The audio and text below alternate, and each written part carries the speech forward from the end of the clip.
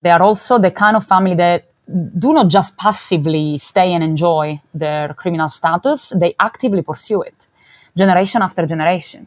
So we are talking here about people who are not just, enjoying their status of family dynasty, they are actively doing it still.